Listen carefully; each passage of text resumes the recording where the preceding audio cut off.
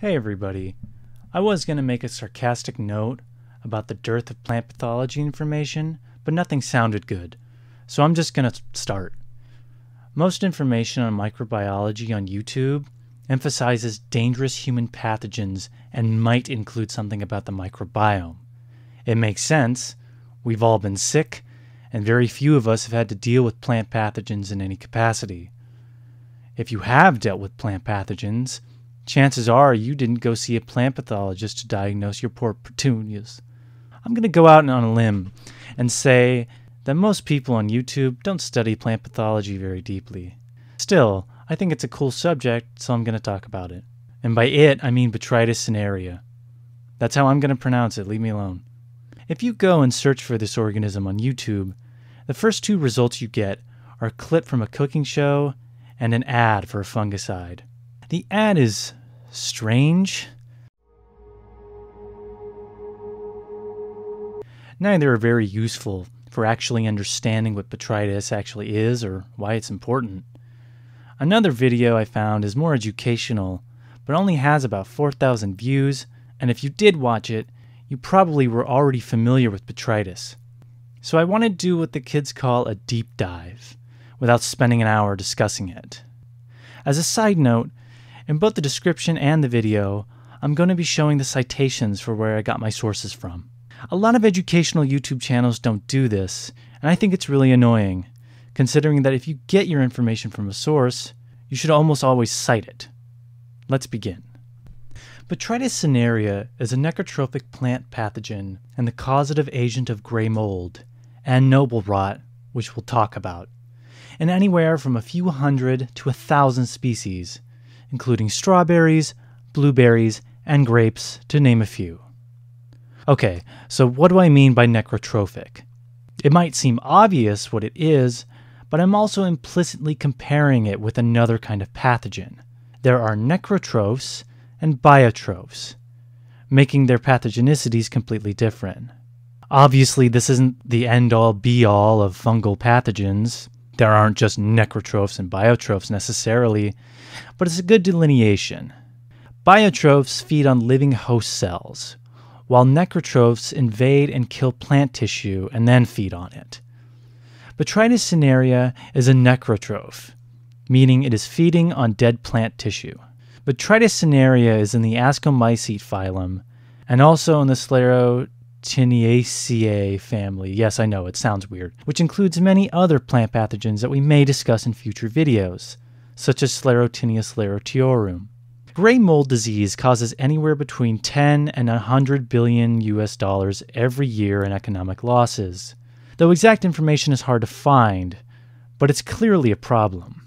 But it's one you don't hear about because unless you grow plants for a living or do research in plant pathology, you probably haven't even heard of it.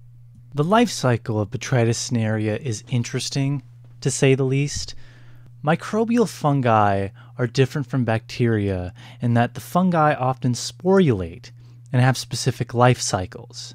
There's going to be a little bit more terminology to go through, so bear with me. Mycelia is the white fuzzy stuff that you might sometimes see outside or on food that's been left out for too long. They are composed of these thread-like structures called hyphae.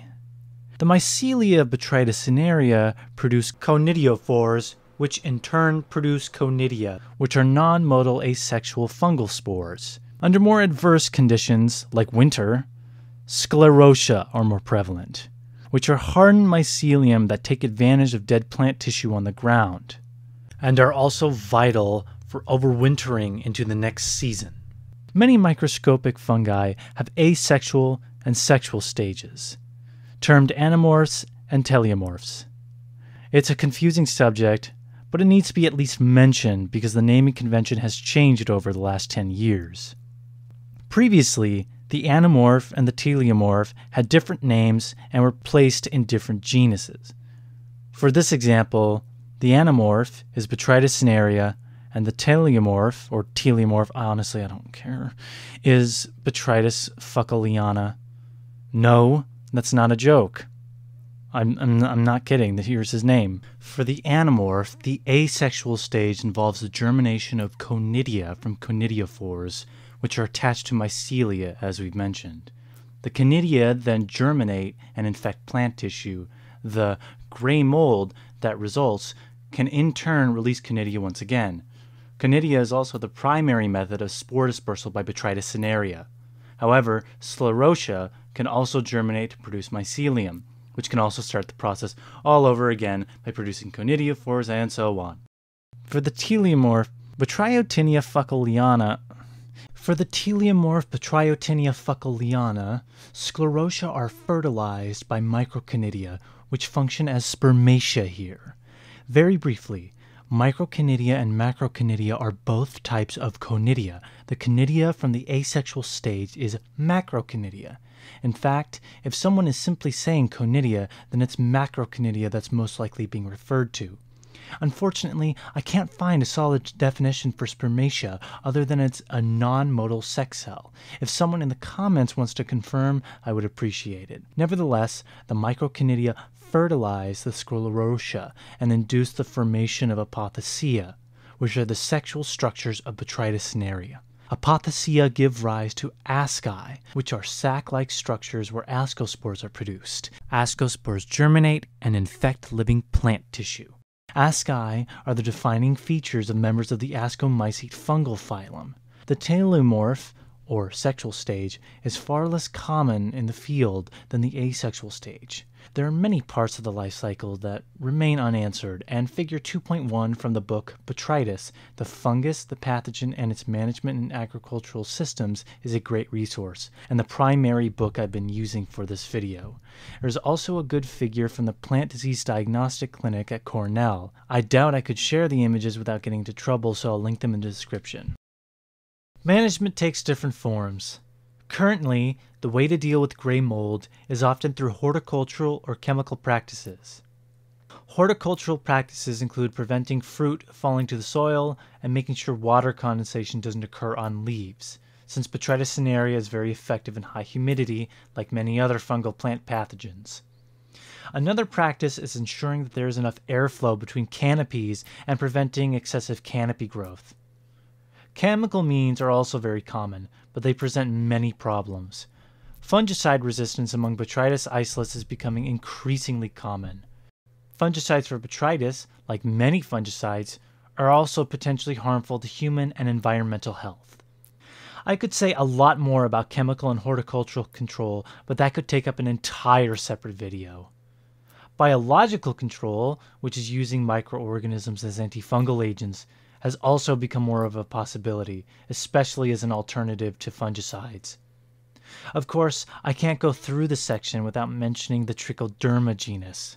Trichoderma species are well-known biocontrol agents against many fungal pathogens, Botrytis cinerea being one of them.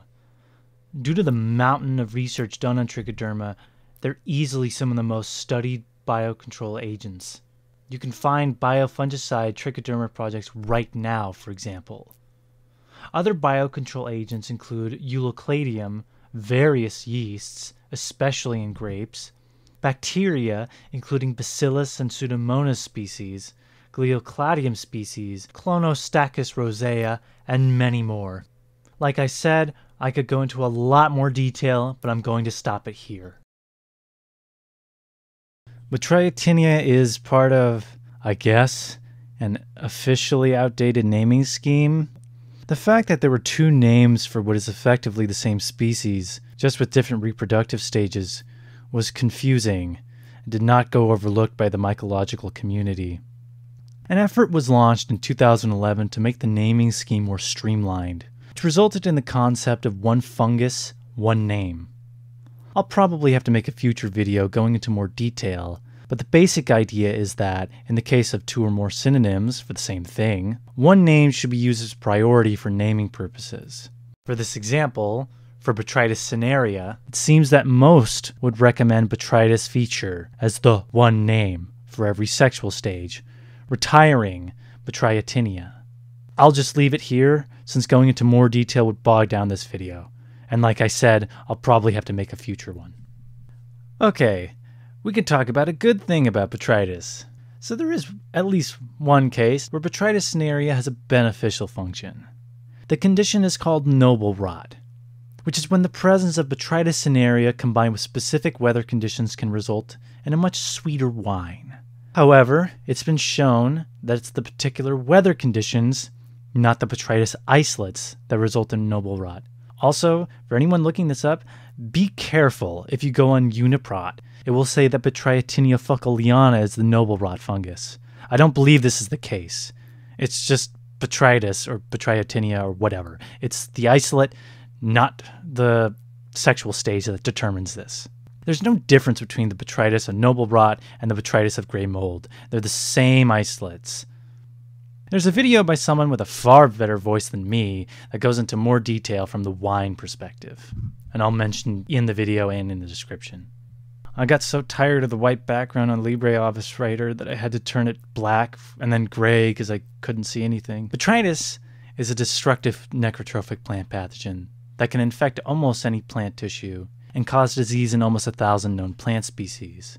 But it's alright because it makes a good wine. The end. Go away. Botrytis